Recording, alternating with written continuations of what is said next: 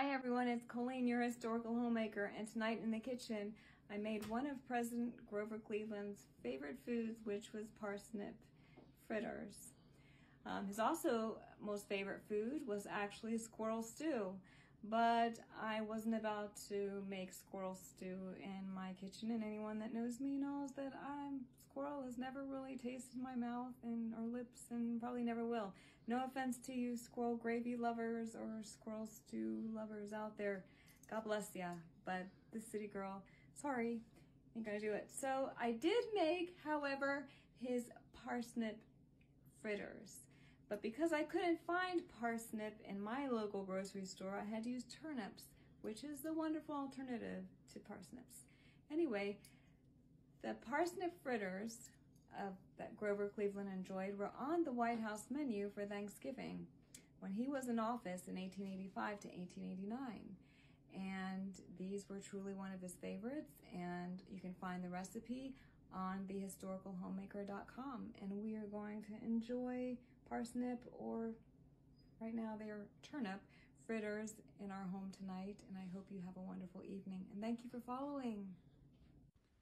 When making these wonderful fritters, you need about a pound's worth of parsnips, or I use turnips.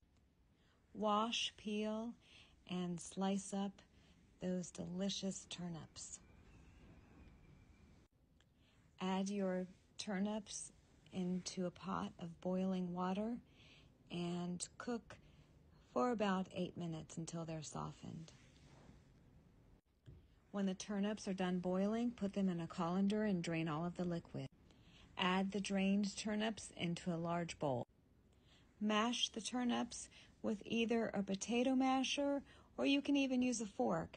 Just make sure to mash them really, really well.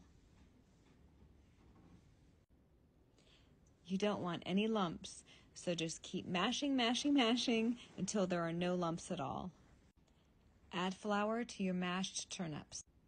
Also add a well-beaten egg and a little bit of salt for some seasoning and taste. I'm just now adding a little bit of chopped fresh parsley for some extra flavoring.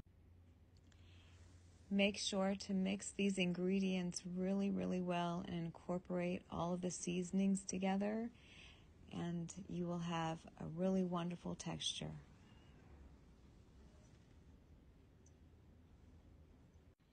In a heated pan of hot oil, drop a spoonful of the mixture. Press on the top of the fritters to make sure that they're well rounded.